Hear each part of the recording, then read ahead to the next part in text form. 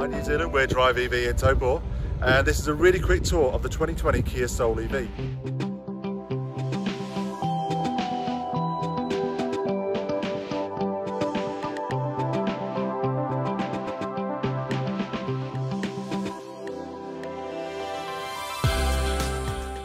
The red cap's not just for style. We've got rails up there so you can put roof racks on there, you can put bike racks on there, you can put ski racks on there, you can put all kinds of racks on there. You've also got plenty of room in the boot for dogs, shopping, going to the dump. It's pretty much the closest we've got to an electric station wagon for quite some time.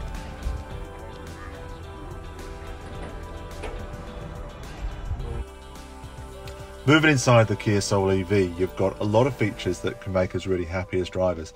We've got a clear driver information display with a heads-up display as well, and a massive centre screen, which can be a bit distracting at night, but you've got a great option to be able to just turn that off and keep your eyes on the road. If you're out on a road trip, you'll get 50 kilowatts from your standard ChargeNet charger. If you're lucky enough to come across the new hyperchargers, you'll get up to 100 kilowatts from there. But most of your charging will be done at home through a 7 kilowatt wall unit, or if you're just using a 3-pin plug, you'll pull 2 kilowatts. Either way, if you're using it around town, you're going to be able to charge up overnight. We have loads of range to play with, and you can comfortably travel between cities on a single charge. Steve took this one from Taupo to Wellington the other week for the Green Expo, and even with some really crappy weather along the way, he had plenty of juice left. The battery is big and liquid cooled, so it should last a very long time, and you won't need to give much thought to battery care.